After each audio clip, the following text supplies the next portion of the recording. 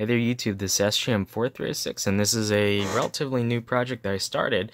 I've been meaning to make one of these. I think it was on Hackaday, someone made a clock using one of these little tiny analog meters. Not this exact model, but something similar. And basically, they printed their own scale on the back. And they had one for minutes and hours and whatnot, maybe one for seconds. I can't remember. It was quite a while ago that I saw this, but I always wanted to make something similar. And these meters can be had for, I think, a little over $1 each. So they're really cheap. These are like the smallest, cheapest ones I could find. And basically, this is made to measure DC up to, I think, like 25 volts.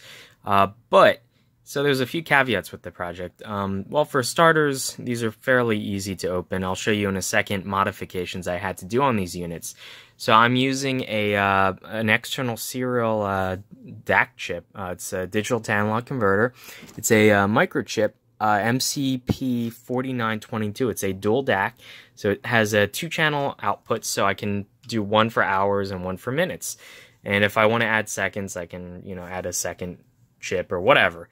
Anyway, for now I'm just going to do hours and minutes. And basically I'm driving this from an Arduino, though you can drive this from anything, and it's just a 3-line serial connection there. And so as you can see right now, I just have it just kind of incrementing in blocks here, and there is some sort of, well, there's a spring effect obviously on the needle, so it's not quite very smooth. Though I can change this very easily. Here's just some sample code that I've written. I have it incrementing by steps of 50, but if I change this down to something like 20, I can get it to go a lot smoother, and we'll just update that, and hopefully it'll compile and re-upload. So it should be flashing to the chip right about now. And let's see. Yeah, you can see it's a little bit smoother, and if I further decrease this so that it only increments in increments of 10, let's just see.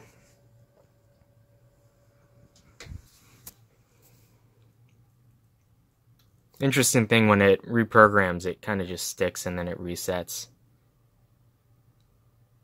Yeah, you can see there's a little bit of wobble there, but yeah, definitely if I go through and mess around with this, I can get this just to increment by 1. It'll be very slow, but we can change, just for fun, let's just play around with this.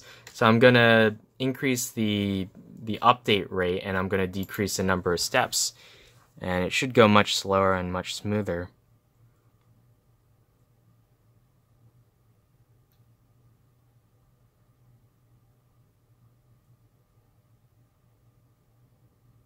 Yeah, you can see it's much slower and it's much smoother. So this is likely how I'm going to actually drive. I'm not going to drive it so staccato like it was before. I'm just going to have it, gradually increase.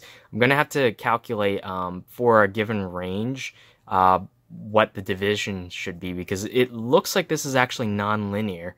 When you drive it with a linear ramp function on the input voltage, the display isn't necessarily linear, so half the maximum deflection voltage doesn't necessarily equal half on the display, unfortunately.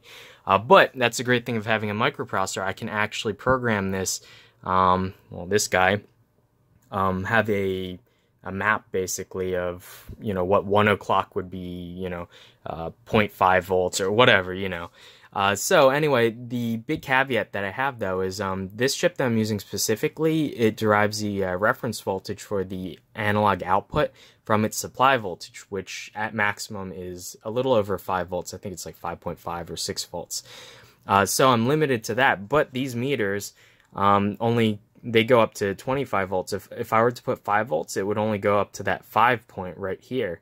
So I wouldn't get full deflection. So in order to modify this, I've actually opened the meter, and let me just set this camera down a sec and show you guys. Okay, so here's one of the meters, and there's just tape holding it on. You can peel it off partially so that you can remove the protective cover here, and you can see this is just a sticker, so I can easily remove that and then print my own. And I'll take measurements on this so I know what the full scale deflection is, where the points to draw on the new label. and I'll probably have mine curved because I think that looks a bit nicer, and I'll have hours and minutes marked off on it. And so yeah, that's easily replaceable. Now you can see here there is a single resistor there. There we go. And it's a green, brown, red, gold.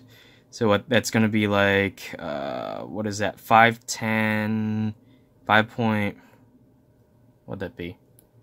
5.1K, something like that. Anyway, so this is actually setting. So how this works is I'm guessing this is, well, it's current fed, obviously, it's a coil. But by changing the resistance in series with one of the terminals, you're changing the current, so you're decreasing it. So they specifically calculated this value so that this actually isn't zeroed all the way. Anyway, they specifically calculated the resistance value such that full scale deflection would be about 25 volts.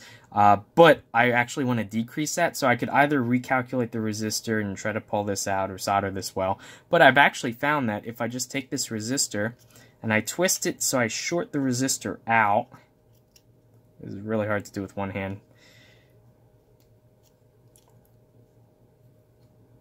So something like this. So now basically it's shorted out the resistor, and so the terminal just goes straight through now. If I put about 1 volt, it'll go full scale deflection. So all I'm doing in my software for my DAC is I'm resetting it so that at maximum it'll output about 1 volt, and then that roughly equals about 850. I've done some experimentation. If you put the binary value of 850, that'll roughly bring the needle right about here. And so any percentage of that, you'll be able to control the full scale there.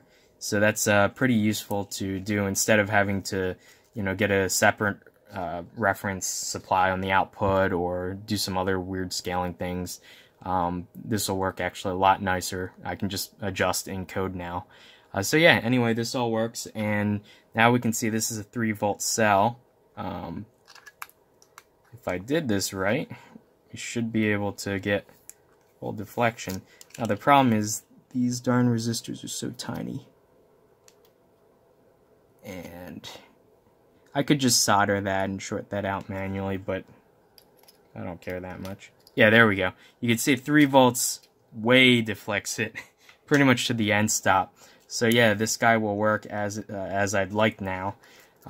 So if you buy one of these meters and it's a different voltage range, you can easily modify it that way by either changing that resistor value or by shorting it out like I did so that you can get easily low voltage full scale deflection. And the DAC chip that I'm using is actually, I believe it's 12-bit. So basically you give it a number between 0 and 4095, and it will range its output voltage from 0 to 5 volts, just about. So anyway, this is sort of an ongoing project. I'm going to make this into a clock, and so there'll be 2 of these displays, and it will just sit there and display the time. And I'm also going to put an LED behind here to backlight it so that it'll be visible at night. And yeah, so obviously not as easy to look at the time as one of these like digital type clocks that I've built, but it's kind of a neat conversation piece, and I like building clocks. So, and in addition to that, actually speaking of clocks, I got this tiny little LED display, and this is a serially driven 4-digit LED displays, and each of those dots that you see is actually a little tiny red LED, and this guy is a HCMS 2915. Sorry about that, that was out of shot. And I got this guy, I believe, from a seller that's based in Russia. So yeah, this is really cool. I might want to get some of them. These are expensive though. These guys are, I think, like 12 bucks a pop, about. And they're pretty rare because they're discontinued, obviously. So I might pick up a few more of these and make a little tiny scrolly clock. It'll basically be similar to this guy, but obviously much smaller. Anyway, hopefully you guys enjoyed the video, and this is sort of random clock making at its finest. So anyway, I will see you guys in the next one. Bye.